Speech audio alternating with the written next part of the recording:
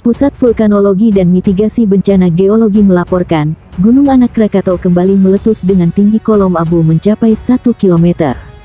Petugas pos pengamatan Gunung Anak Krakatau Anggi Nuryo Saputro mengatakan, erupsi pada gunung di perairan Selat Sunda, Provinsi Lampung itu terjadi pukul 12.41 waktu Indonesia Barat. Erupsi terekam pada seismograf dengan amplitudo maksimum 70 mm dan durasi 143 detik. Kolom abu teramati berwarna kelabu dengan intensitas tipis hingga tebal ke arah barat daya, katanya di Jakarta. Sebelumnya, pada pukul 5.19 waktu Indonesia Barat, hari ini, Gunung Anak Krakatau juga mengalami erupsi dengan ketinggian kolom abu mencapai 3 km. Warna abu yang melontar ke udara berwarna kelabu dengan intensitas tebal mengarah ke barat daya. Erupsi itu terekam pada seismogram dengan amplitudo maksimum 70 mm dan durasi lebih kurang 2 menit 12 detik. Seperti dilansir dari Antara, Gunung Anak Krakatau saat ini masih berada pada status level 3 atau siaga yang ditetapkan. BMkg merekomendasikan masyarakat, pengunjung, wisatawan, maupun pendaki untuk tidak mendekati gunung api tersebut atau beraktivitas dalam radius 5 km dari kawah aktif.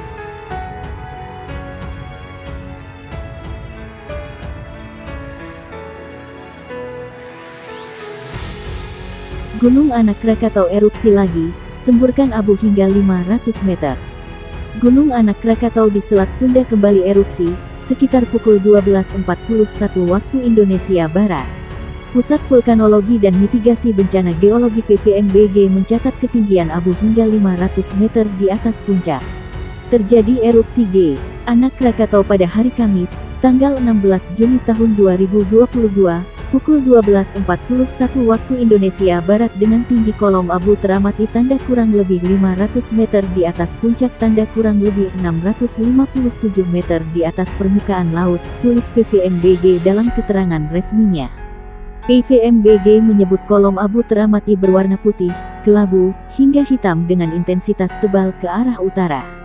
Erupsi ini terekam di seismograf dengan amplitudo maksimum 62 mm dan durasi 41 detik, papar BPTG. BPTG meminta masyarakat atau pengunjung atau wisatawan dan pendaki tidak mendekati Gunung Anak Krakatau atau beraktivitas dalam radius 5 km dari kawah aktif. Erupsi Gunung Krakatau, statusnya level 3 atau Waspada, dilarang mendekat radius 2 km dari puncak kawah. Pasca sempat menurun, aktivitas Gunung Anak Krakatau di Selat Sunda kembali erupsi. Gunung Anak Krakatau mengeluarkan lava pijar dan abu vulkanik setinggi 500 meter pada malam. Melihat rekaman cctv, Gunung Anak Krakatau terlihat gunung tertutup kabut 0 ii. Sementara, untuk asap kawah tidak teramati. Krakatau atau Rakata adalah kepulauan vulkanik yang masih aktif dan berada di Kecamatan Raja Basa, Kabupaten Lampung Selatan, tepatnya di perairan Selat Sunda, antara Pulau Jawa dan Sumatera. Nama ini juga disematkan pada satu puncak gunung berapi di sana Gunung Krakatau yang sirna karena letusan kataklismik pada tanggal 26–27 Agustus tahun 1883. Pada tahun 2019, kawasan yang sekarang merupakan cagar alam ini memiliki 4 pulau kecil: Pulau Rakata, Pulau Anak Krakatau, Pulau Sertung, dan Pulau Panjang Rakata Kecil. Berdasarkan kajian geologi, semua pulau ini berasal dari sistem gunung berapi tunggal Krakatau yang pernah ada di masa lalu. Gunung Krakatau dikenal dunia karena letusan yang sangat dahsyat pada tahun 1883. Awan panas dan tsunami yang diakibatkannya menewaskan sekitar 36.000 jiwa. Sampai sebelum tanggal 26 Desember tahun 2004, tsunami ini adalah yang terdahsyat di kawasan Samudera Hindia.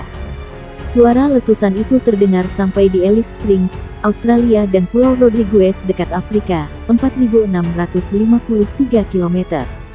Daya ledaknya diperkirakan mencapai 30.000 kali bom atom yang diledakkan di Hiroshima dan Nagasaki di akhir Perang Dunia II. Letusan Krakatau menyebabkan perubahan iklim global. Dunia sempat gelap selama 2,5 hari akibat debu vulkanis yang menutupi atmosfer. Matahari bersinar redup sampai setahun berikutnya. Hamburan debu tampak di langit Norwegia hingga New York. Berdasarkan data dari Pusat Vulkanologi Mitigasi Bencana Geologi (BPTG) sejak Kamis malam tanggal 9 Juni tahun 2022, tercatat sudah mengalami 15 kali gempa dengan rincian 1 kali gempa letusan dengan amplitudo 55 mm. Sedangkan, gempa hembusan dengan amplitudo 6-20 mm untuk lama gempa 13-56 detik, 1 kali gempa vulkanik dangkal dengan amplitudo 7 mm dan 1 kali gempa tremor menerus dengan amplitudo 2-30 mm. Sekarang, Gunung Anak Krakatau masih dalam level 3 atau waspada, wisatawan dan nelayan dilarang mendekat dalam radius 2 km dari puncak kawah.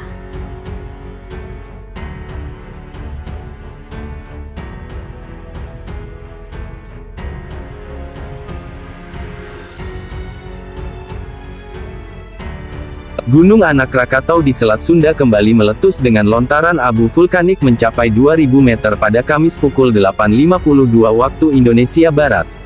Erupsi itu terekam di seismogram dengan amplitudo maksimum 61 mm dan durasi lebih kurang 3 menit 2 detik.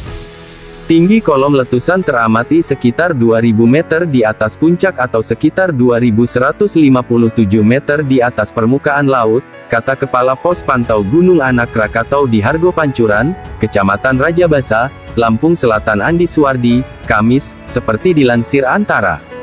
Ia mengatakan kolom abu teramati berwarna kelabu hingga hitam dengan intensitas tebal ke arah barat laut.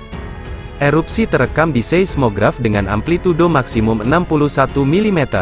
Ia mengatakan pemukiman terdekat dari Gunung Anak Krakatau berada pada Pulau Sebesi yang berjarak 16,5 km. Andi mengimbau masyarakat dan nelayan untuk tidak mendekati kawasan Gunung Anak Krakatau pada radius 5 km.